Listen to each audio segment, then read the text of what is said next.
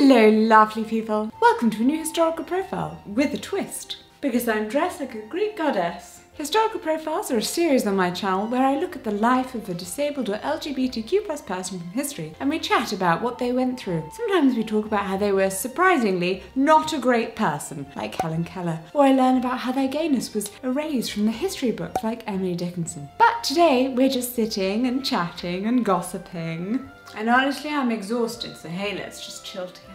If you're interested in fun, educational, relaxing content, sometimes following my life, sometimes more structured stuff like this, but generally around the themes of LGBTQ+, chronic illness or disability with a touch of vintage flair thrown in, then subscribe now. You can click the link in the top left-hand corner of the screen to watch past profiles. The update though, for anyone who isn't aware, I've had a baby. I'm tired. And yes, for other people, you may notice I'm dressed a little differently to my normal style. For those of you who are new here, just nod along.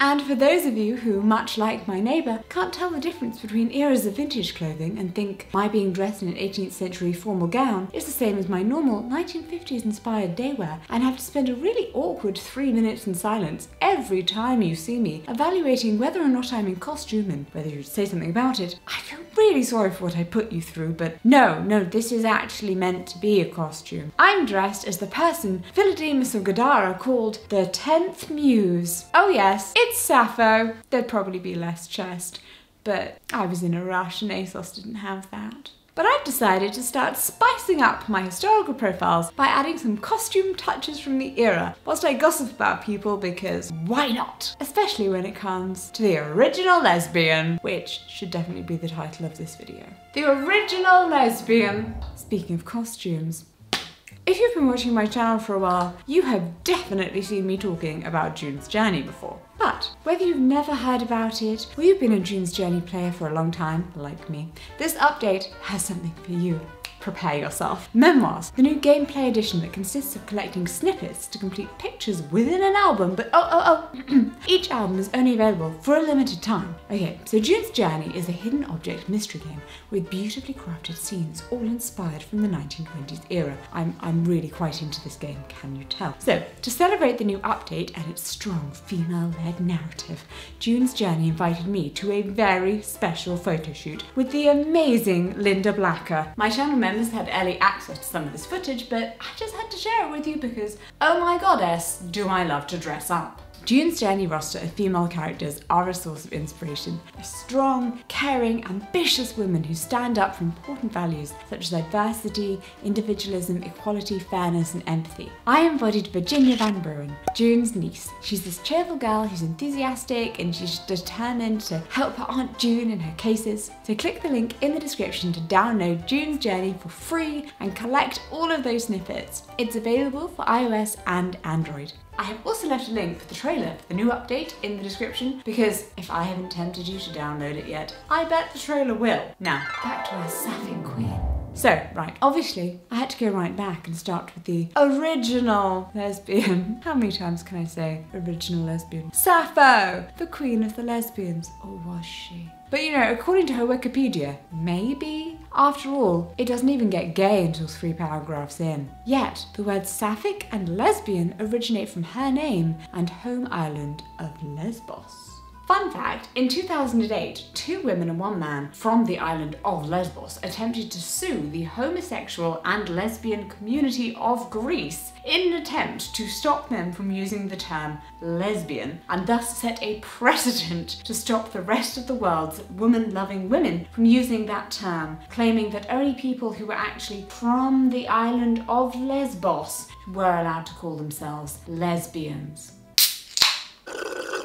It didn't work out. Sappho lived in a time before Buddha was even born, before philosophy was a word, and before same-sex attraction was even considered negative. As such, her identity and her desires, despite being written so plainly in her poems, and they really were, have been debated for thousands of years, down through the ages. Homophobia existed before it was named as a concept, but her poetic legacy was so great that talk of her has prevailed throughout the millennia. And that's why she is the icon, because despite some people's best efforts to erase her utter gayness, it's just not happening. P.S. If you've enjoyed this video, you should definitely go and check out Eleanor Medhurst's post depicting Sappho, the original lesbian look, because 10 out of 10. Eleanor does great works over on DressingDykes, where she looks at the historical lesbian costumes, because she is a lesbian fashion historian, and that is a niche that honestly ticks my boxes. But hang on, for those who are new to the group and haven't had the rainbow download yet. Because yes, we've been lying to the world all along. LGBTQ+ people do get a download of queer info into their brains when they come out. It just takes a little longer for some, don't worry if you haven't got it yet. And yes, we do all know each other. Who was Sappho? Her name is apparently a corruption of the ancient Greek word for sapphire. So hey, people giving their children unique names has apparently been happening since the dawn of time. Born in Eresus, maybe, in about the year 617 BCE, or possibly 20 years before that, or after that, or 7, or 13, so vaguely 2,650 years ago.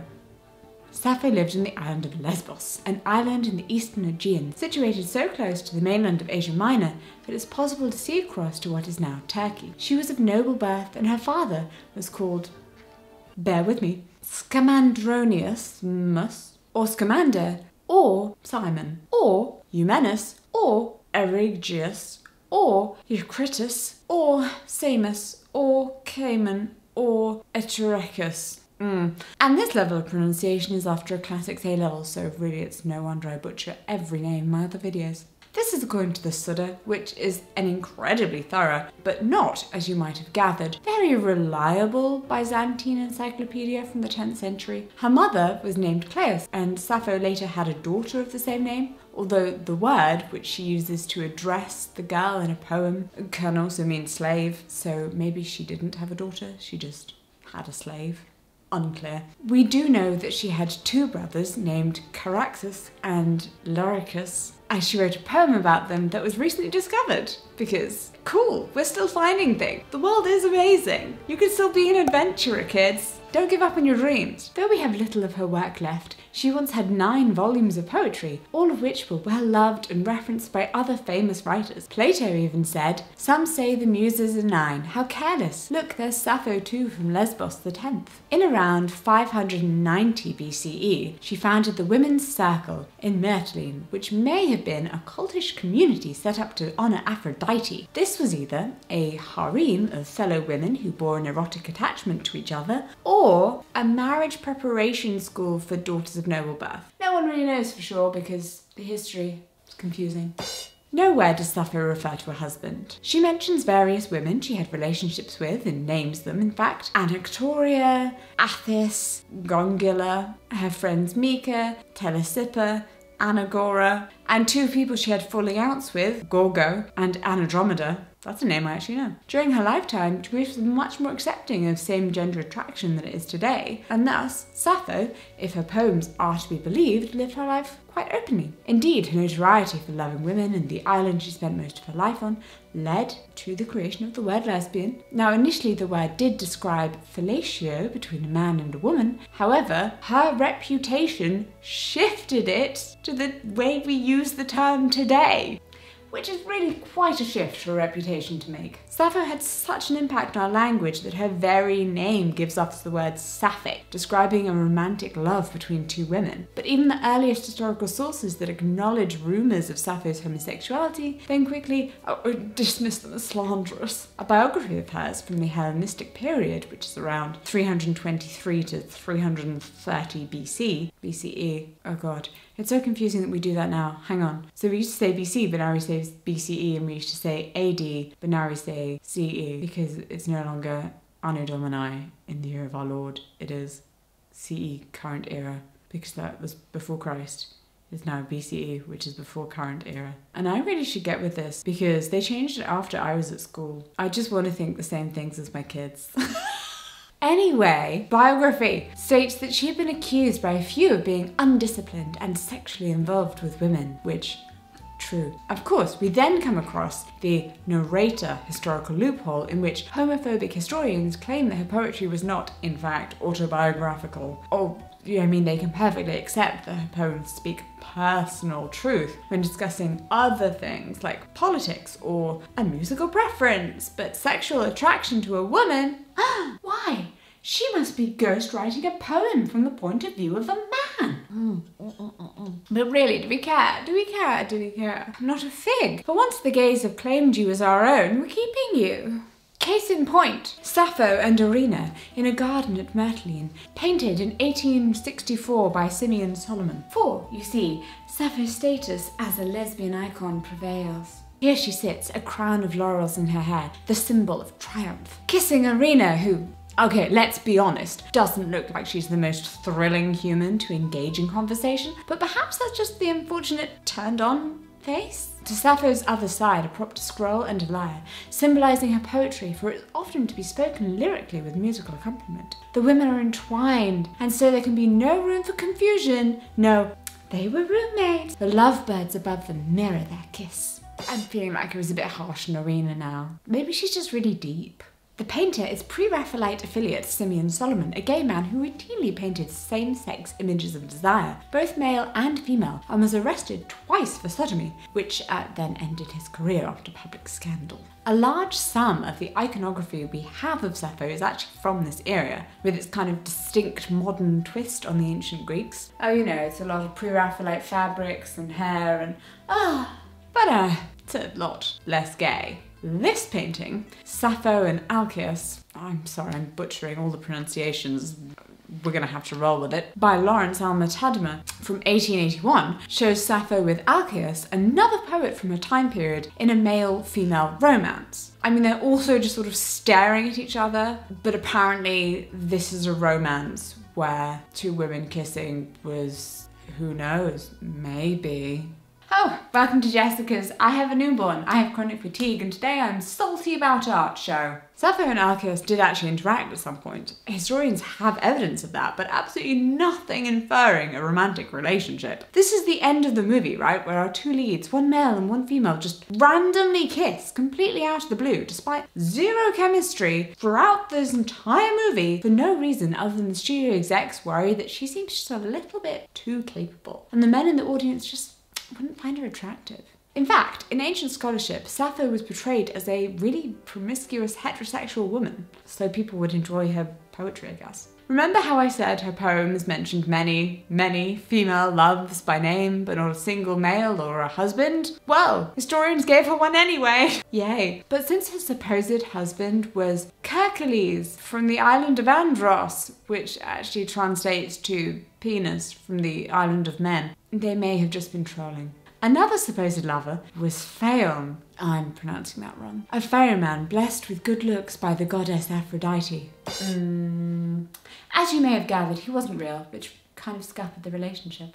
Both her mythical lover and her husband were first written about centuries after her death, but Sappho herself only spoke of women, although in terms of first-person evidence, all we have to go on at this point are 600 lines of poetry, the majority of which were translated by someone else at some point. We actually don't know how Sappho's verses sounded in Aeolic, the most archaic and tricky of the extinct ancient Greek dialect, in which the initial aspiration was omitted from words. I don't even know how you do that. I am not good at this. I score in the under 1 percentile for phonological awareness. Oh, I know that because I had to get tested. Dyslexia. Granted, this leaves a little room for interpretation, but not to the point of creating a husband for her whose name is literally penis. And just because a man and a woman are in a room together at one point doesn't mean she can't be a lesbian, so just calm down, Victorian historians. Poet Willis Barnstone writes of these theories, "It is no less than astonishing how otherwise temperate scholars become outraged and imaginatively unobjective at the slightest suggestion by others of moral frivolity on Sappho's part." Not that being a lesbian is like that frivolous, to be honest. I'm a lesbian and sometimes we just eat toast. Regardless of the theories that desperately try to link Sappho to any male around, she's a recognised part of queer culture, one that the community has refused to let fade away. Sappho's lesbian icon status took off in the 1890s, along with her words lesbian, Sapphist and Sapphic. I feel like we don't use Sapphist enough. That feels like a really excellent sexual identity to align with, though SGBTQ+ doesn't have quite the same ring. By the turn of the 20th century, the Sappho look was clear, as shown in John William Goodard's painting, Reverie in the Days of Sappho. The woman in the painting isn't strictly meant to be Sappho per se, but golly has she got the look. Ancient Greek woman in toga that could slip off if needs be. Hair that says, I'm intelligent and think deeply about philosophy, and my hair just threw itself into this complex style. Lounging on a marble bench, framed by nature, with nothing better to do than talk to you and fall in love with you. Mind, body, spirit. She probably knows everything about your star sign, and the colour code, and whatever other personality quiz lesbians are into that century. We don't know for sure what the real Sappho actually looked like, however, as many of her contemporaries described her in such vastly different ways. Prim and pure, shameless and corrupt, a gallant teacher, love-crazed muse, beautiful and supremely ugly. Her countryman and contemporary, Alcaeus, the one she wasn't in a relationship with despite having maybe been in a room with at some point, remember him? Described her as violet-haired, pure, honey-smiling. So yes, people who complain about anime, purple hair was a thing in 600 BCE. Socrates called her beautiful. Plato said she was wise. Strabo described her face as a marvellous phenomenon. And Horace noted she was masculine. But there's now actually no way of knowing what he meant by that. Masculine in face, demeanour, having a harem of women. You're going to need to expand on your judgy comments, Horace. Don't just stop there. I kid. Horace is actually totally forgiven because he wrote in his odes that Sappho's work is worthy of sacred admiration. She is not someone who can fade away. Her work is known as some of the best poetry of all time, full of wit and eloquence and inspiring other writers for thousands of years to come. So yeah, he's forgiven. We allow him. At one time, statues of Sappho were common, and even today she can still be found on coins with her laurel-crowned profile. A papyrus from the late 2nd or early 3rd centuries, for its part, claims that Sappho was ugly, being dark in complexion and very small stature, contemptible and a woman lover. I mean, but bar the last part, that seems to contradict every other description of her. But who knows, because earlier on a man who actually met her said she had purple hair, so who knows? That's the joy of history when it's this far back in time. We can really mould it into whatever we choose and make of it what we will. I told you Sappho's Renaissance was at the turn of the 20th century, but it was also in Paris. The French capital was at that time the go-to destination for modernist lesbians, like LA is now, if the L word is still to be believed. Their community became known as Paris Lesbos, and their leader was Natalie Barney, who is fascinating in her own right, a writer, poet and proud lesbian who was, as you may have already guessed from the time period and her being able to live openly, stonkingly rich and an orphan. When Natalie inherited everything at the age of 26, she bought a house in the outskirts of Paris, which then became the centre of the Paris Lesbos. For over 60 years, she hosted a weekly literary salon, a gathering at which people met to socialise and discuss literature, art, music, and any other topic of interest. She heavily promoted female writers and artists, particularly those who were interested in other women, and shared her fangirl-esque love of Sappho. Yeah, no, she really was into Sappho. Indeed, at one point, she got in trouble with the neighbours for hosting an outdoor performance of a play about Sappho that it was felt followed nature too closely. Yes, close in this photo. At one point, in a bid to revive a struggling relationship, she even travelled with her love to the island of Lesbos. They were slightly disappointed to find that the island wasn't actually covered in lesbians, but happy enough to begin discussions about starting a school of poetry for women, much like the one which Sappho, according to tradition, had founded on Lesbos some 2,500 years before. But then, her lover Vivian got a letter from her other lover, Baroness Eleanor von Zuren, and went to Constantinople thinking she was going to break up with her in person, but she didn't. She stayed with the Baroness instead. So I guess it is a bit like the L word, really. Lesbians and drama. Sappho can probably relate. Sappho meant a lot to these women. She was evidence to them. They could hold her up and say, look, other women have felt the way we do. We're just following the natural time-honoured tradition of women like us. In one salon in Natalie's garden, the dancer Matahari rode naked except for a crown into the garden on a white horse with a bejewelled harness. And she wonders why the neighbours complained. So Sappho's image was fully claimed by lesbian culture, and it continued to be so. We can see her look popping up over and over again to say our history is important and we've always been here. This photo is from the Equal Rights Amendment March in Washington, D.C. in 1978, and there's our Sappho proudly standing in the crowd to let us know that lesbians have been here all along and we're always going to be. Ha! So I thought it was definitely time to pop Sappho into my historical profile series, since she's where my section of the LGBTQ+ rainbow umbrella started, and it seems a little strange not to have her, right? It's also really interesting just to chat about the erasure of her identity as a queer woman. With historical figures who are in the not so distant past, I always feel we have to be a little more careful, and we can't really prescribe labels to them or decide their identity when we're using terms that they would never have heard or concepts that they didn't necessarily have access to. It just seems unfair somehow. But also, representation is important. And why is the default heterosexuality? Hands up who wants to rage with me about compulsory heterosexuality.